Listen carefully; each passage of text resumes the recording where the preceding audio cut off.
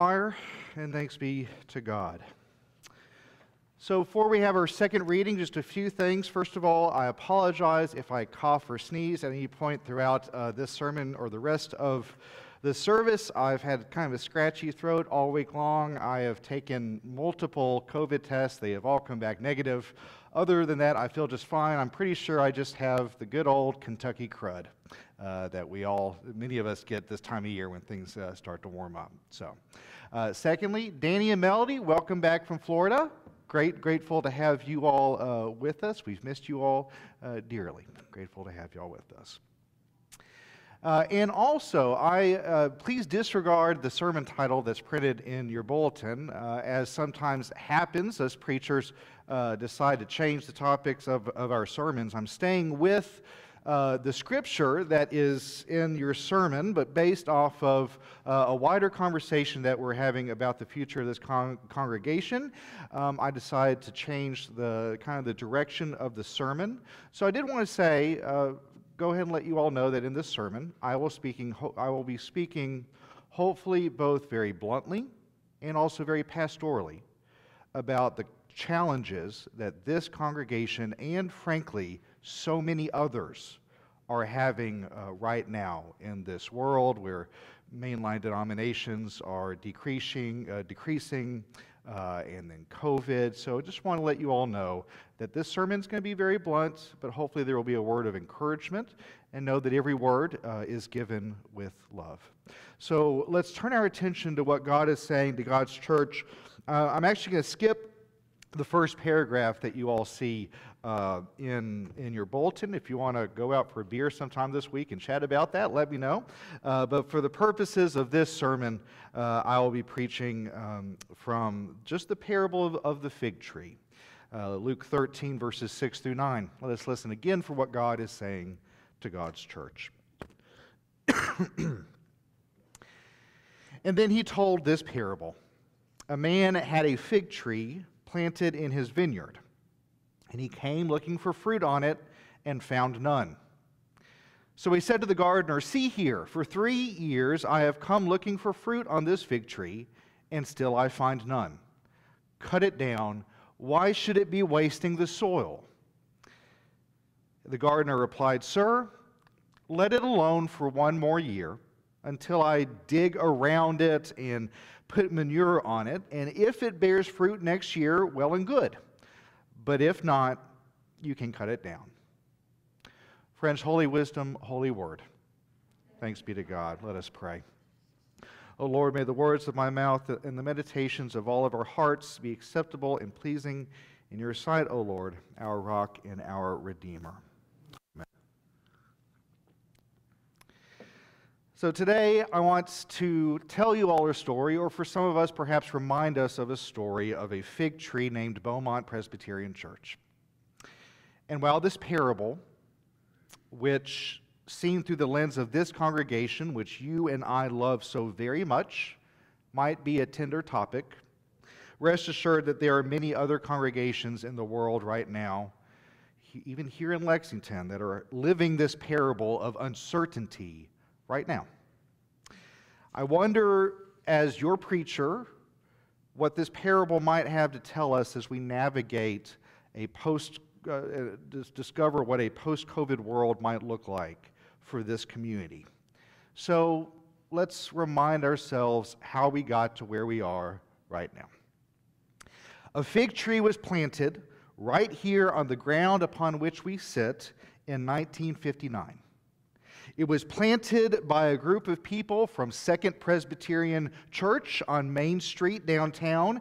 You see, before the 1950s, this part of town, I'm told, wasn't developed. It was farm country, it was horse country, and of course before that, it belonged to the indigenous people who were the original stewards of this land.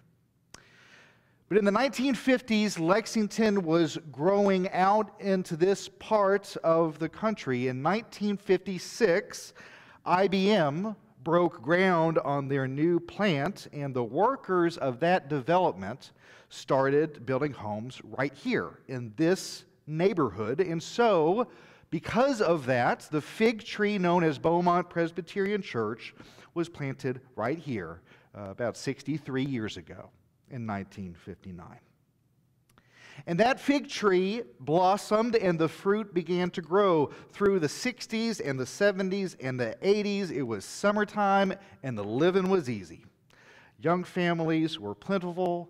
The money was flowing. The bodies filled the pews. In fact, the bodies were filling the pews in this sanctuary so much that I believe in the 1990s they expanded this sanctuary, right? If you see those cameras up above your head, that's where the original back of this sanctuary used to be.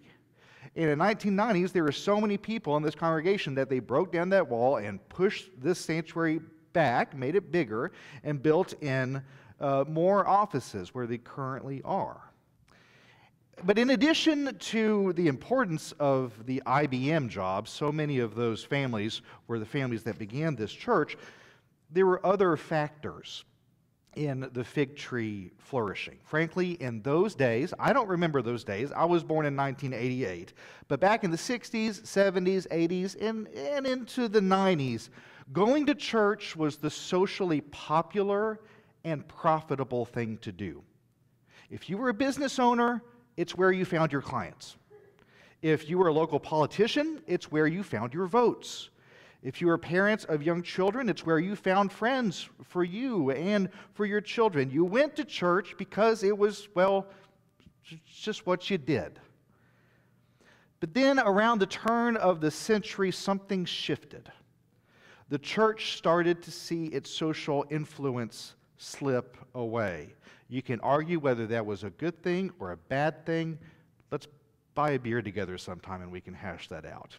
But the fact is, the church began to see some of its influence slip away. Generations that grew up in the church didn't return to it. Many in my generation and others became disillusioned with the institution, with institutions in general, but also the institution of the church. They were upset that the church spent so much money on the building or on music or on staff salaries or whatever else and not enough on mission and social justice.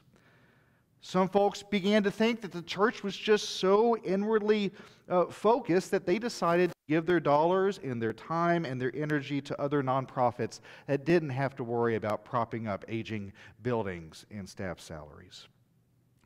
Other families left the church because their kids just had too many extracurricular activities, and the fig tree of the church just didn't give them a compelling enough reason to prioritize their time with the church. Now, the reasons for the diminishing numbers across mainline denominations such as ours are many and complex, but the fig tree known as Beaumont Presbyterian Church wasn't immune to what was going on in the wider context of the church and in the country. If you want to explore this further, I highly recommend a book by Phyllis Tickle called The Great Emergence. I've got a copy here if anybody wants to borrow it. She makes the case that if you step back and look at the wider story of the history of Christianity, that Christianity goes through a seismic shift about every 500 years. Does anybody know what happened approximately 500 years ago in Christianity? The Reformation. Fast forward 500 years, and guess what? We are in the middle of another seismic shift. So the size and the influence of the fig tree known as Beaumont Presbyterian Church, as best as I can tell, reached its peak sometime in the 1990s, right, when they did that expansion. But for the past 20, 25 years or so, this congregation, like so many other congregations, has been shrinking. But here's the problem. Though the congregation has diminished, the size of our building and our grounds has not. And by and large, the amount of money we spend on our staff salaries hasn't either. And another part of the story of this church is about 10 or so years ago, give or take a few, the Lauderdale bequest came in, right? It was a 7-figure financial gift that was given to this congregation that bought the fig tree some time. But that time is quickly running out.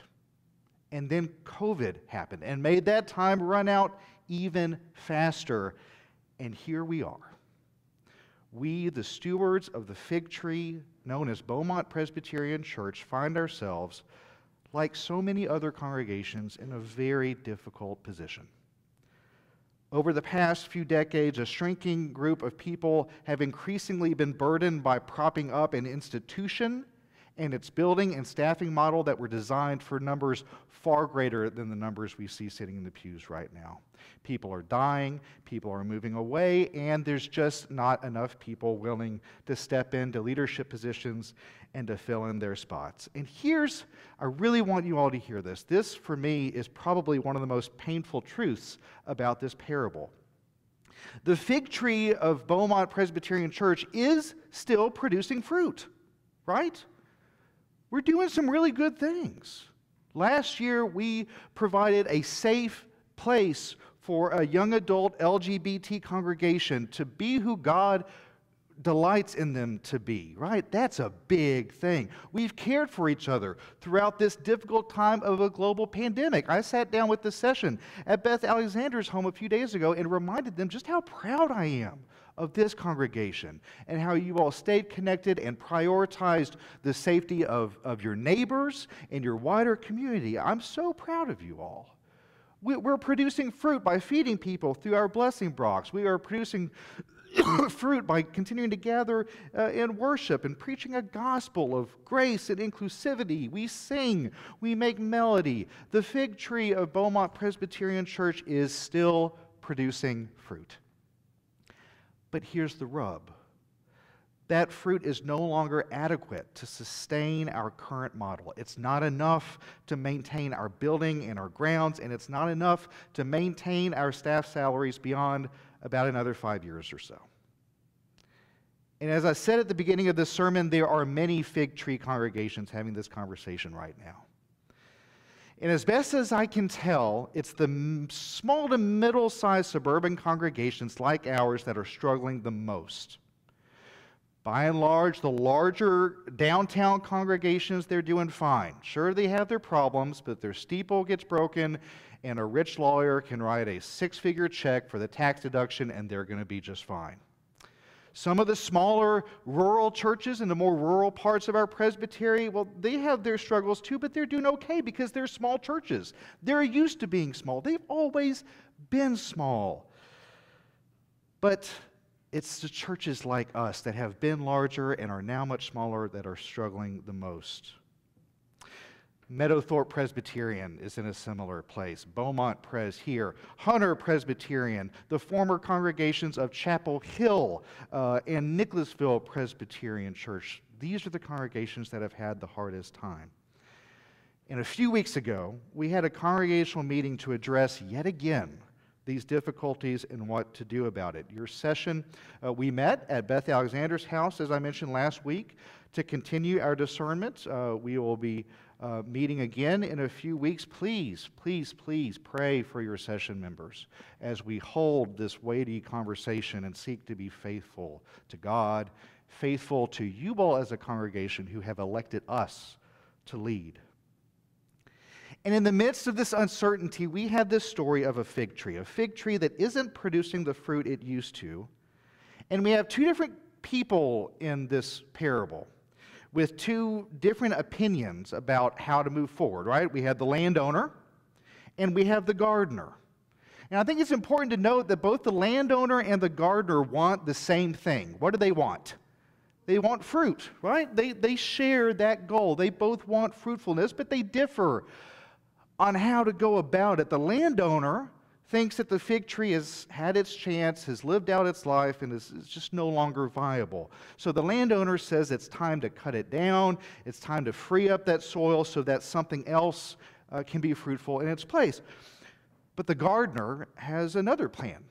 The gardener says, wait a second, the fig tree still has a chance. The gardener tells the landowner to give him another year so that he can try something different, to do something different, to dig around the soil, get some more oxygen in it, bring it back to life, put some manure on it, give it some new nutrients.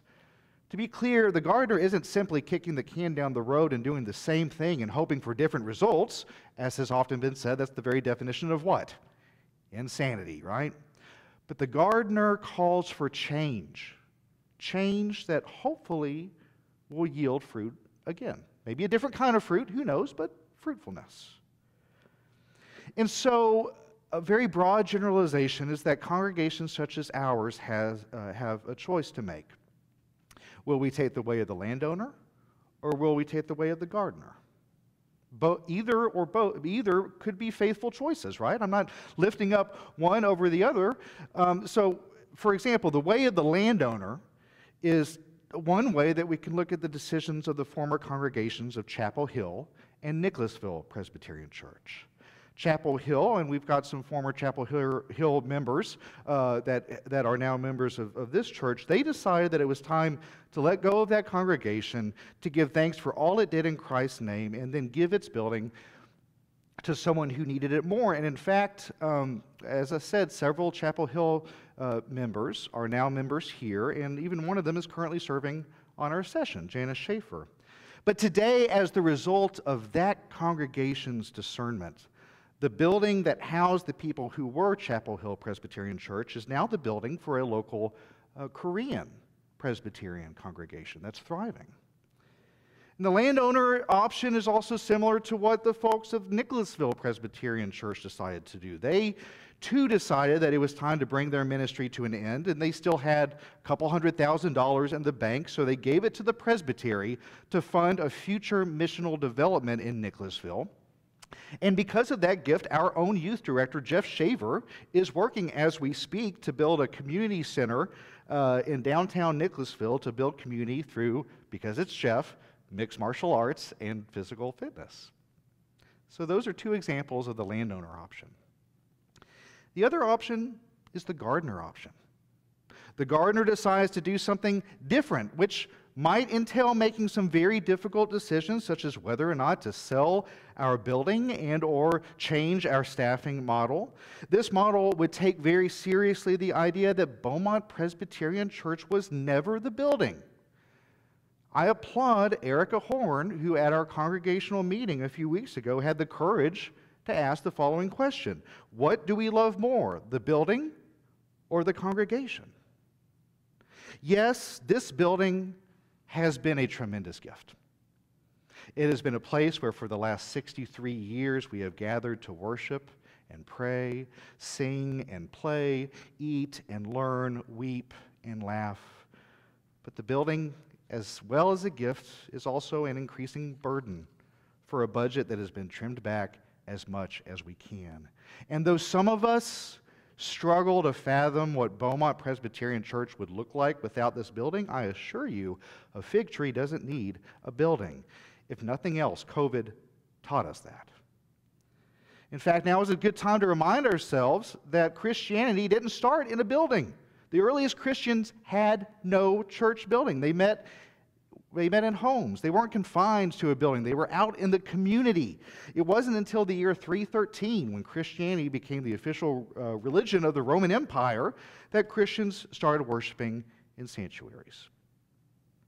And so, landowner or gardener, how will we discern a faithful path forward for the fig tree of Beaumont Presbyterian Church? I don't know. What's really important to understand is that that's not my question to answer. It's only a question that this congregation can answer for itself. And another important thing to understand is this: there is no path forward that doesn't involve change. I'm going to repeat that sentence. There is no path forward that doesn't involve change.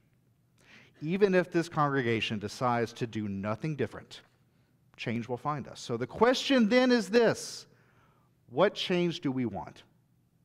What change do we feel the Spirit is calling us to tackle? What change will bear the fruit that God is calling us to bear? What change do we feel God is calling us that maintains the integrity of the core DNA of this congregation? So I invite you all in this moment, that's perhaps an anxious one, that's perhaps an uncertain one, to rest in the truth that today's parable is open-ended, right? The parable ends right where I ended. We don't know the ending. Did the fig tree survive? We don't know. Did it wither and die? We don't know. That ending has yet to be written. And we might just be surprised by what that ending might be, and we might just be surprised by what finds us when we get there. This is the season of Lent. It's the time when we prepare for death. It's the time when we walk alongside Jesus Christ to a very rough place, a place fraught with uncertainty and pain and lament, but we rest in the knowledge that on the other side of that uncertainty, on the other side of that pain and lament is resurrection. Not resuscitation, right? Resuscitation is simply bringing back to life exactly what it was like before. A resuscitation of this congregation would be magically transforming it back to the glory days of the 60s, the 70s, the 80s, and the 90s. And friends, that just ain't gonna happen. So if resuscitation isn't an option, resurrection is. We look forward to resurrection, something new, something that challenges us, something that perhaps we've never seen before, something wild and free, something that we can't control. The fate of the fig tree is in our hands, and more importantly, it's in the hands of God. And we all share, I believe this, we all share a very deep, deep love for this congregation. Some of us may think that it's the landowner, the landowner option is needed. Others may think that the gardeners is the way to go. But let us remind ourselves that both the landowner and the gardeners want the same thing, even if they have different plans for it. And so, my dear friends, as we continue this process of discernment, let us trust in the mutual love that we all share for this congregation, no matter how short or for how long we've been a part of it. And let us trust in the providence of the great gardener who calls us together to plant ourselves, even in moments of anxiety and uncertainty, to plant ourselves in a place of resurrection. We breathe together and breathe out. Friends, I'm your pastor. Come talk to me if you want, if you feel the need. I realize this was a tough sermon. It wasn't a particularly fun one for me to give either.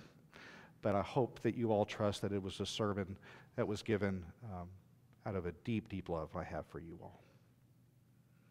In the name of God, the Creator, Redeemer, and Sustainer, may all of us, God's beloved children, say, Amen.